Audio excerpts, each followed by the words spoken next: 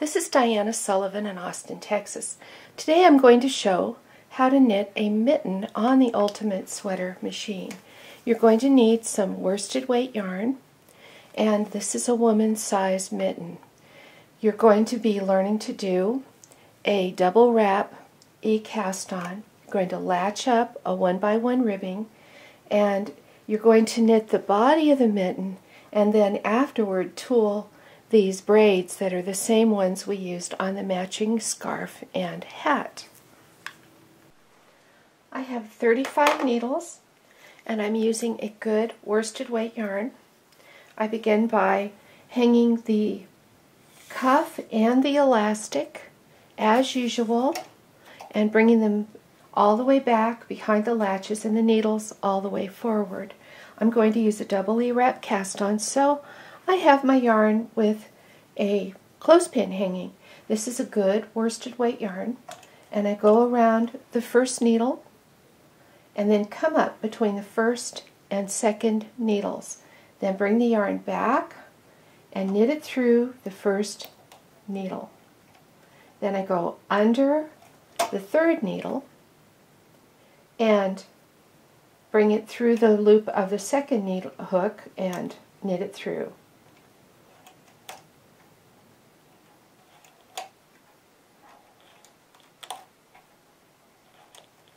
With a little practice, this goes very quickly indeed. I will E-wrap across all of the needles. When I get to the very last needle on the right, I just wind around it and knit it through as well. And then I'm ready to begin my knitting. I'm using key plate 1. I'm going to knit 22 rows to make a long cuff. I wanted the cuff to be long and warm. It's 3.5 inches from the beginning to the end of the ribbing.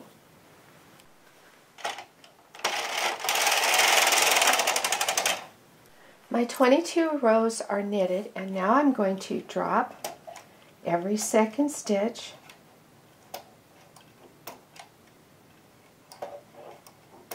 all the way across, and I'm going to latch up the ribbing. I just unravel it by giving it a tug and also by picking it out with my tool.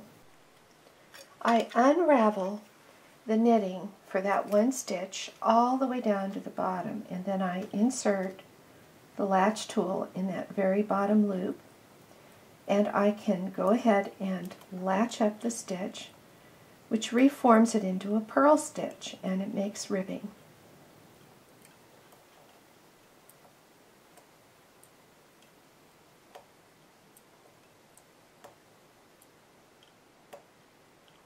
And I have to do that on every other needle all the way across the work. Once the ribbing is all latched up, you're going to knit 37 rows with key plate 2. This is for the body of the mitten. Once the 37 rows are knitted, you're going to double up the stitches on every other needle. That is, you move the second stitch to the first needle and you put that second needle out of work, and then the second stitch, fourth stitch to the third needle, and then the sixth stitch to the fifth needle. Do that all the way across. Put the empty needles all the way back out of work. When you get to the last needle, there won't be a stitch to double up, so just leave that one. With the decreases done all the way across, the double ups, and the out of work needles pushed all the way back, I'm going to change to key plate 1, and I'm going to knit 6 rows, which makes the dome, or the very top of the hand of the mitten.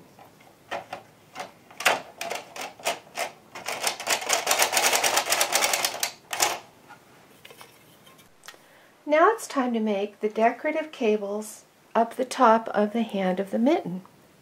And what I'm going to do is start with the third stitch from the left, skip a stitch, get the fifth the 7th, and the 9th. And these are the needles that I'm going to run the stitches down to make this detail.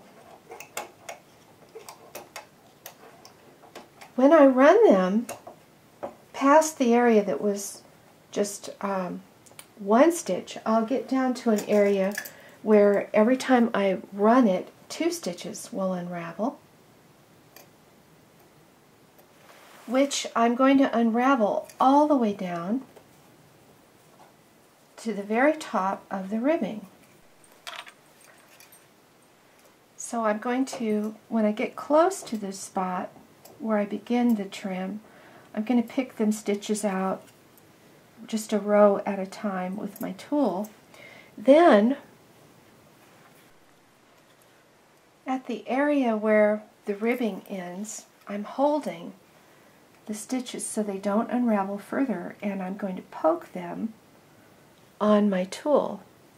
And then I'm going to pull 2 stitches through them, 2 loops I should say, and draw up, and then grab 2 loops, and this just goes really fast and makes such a pretty trim. So it's just 2 through 2.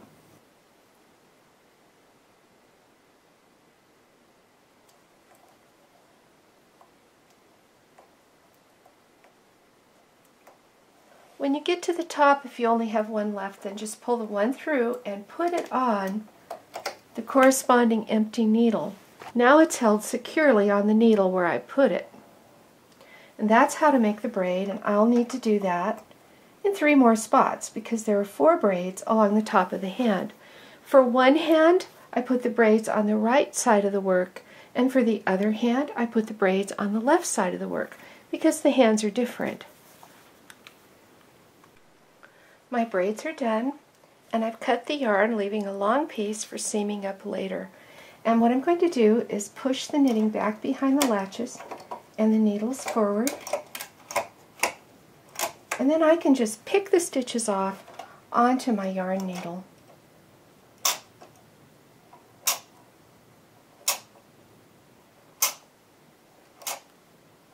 When this thread is drawn up, it will make the rounded top of the mitten. After taking all the hardware off my mitten, I'm just drawing up the top. I will go through these loops twice with my yarn needle and draw it up very tight, and then I can use the same piece of yarn to sew the side seam down a little ways above the area where I'm going to join the thumb.